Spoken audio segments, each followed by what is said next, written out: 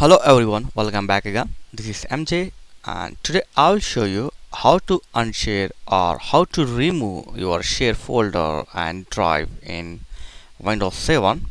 So I have a folder in the desktop and it's a share folder, and now I will show you how to unshare or remove the sharing.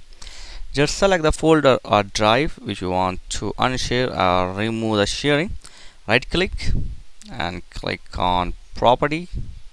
Okay, so after this you can see the new folder open properties window open. So click on sharing option and here just click on advanced sharing. Okay, so after this you can say advanced sharing, just remove this, uncheck this, share this folder or share this drive, uncheck and click apply. Okay, and close this. That's it, finish. So this is the easy way to remove the sharing or unshare your folder or drive.